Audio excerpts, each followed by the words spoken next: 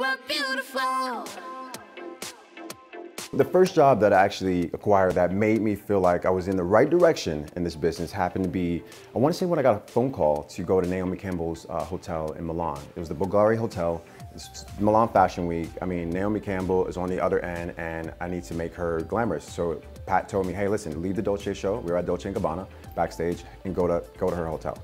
So I'm like, my hands are sweating. I was super nervous. I didn't know how to make this work. But I just knew that she would be a really great start or foray into the business. So I met her, I went up to her and I was like, hey, listen, I'm new on Pat's team. I wanted to shake your hand. I'm gonna work with you soon, I believe.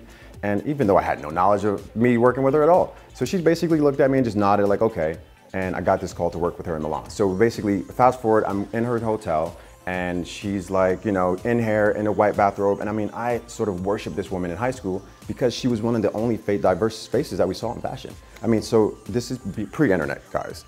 But you know what, when I went to her, my hands were sweating. I was like, listen, you know, what do you want to do? How do you want to make this happen?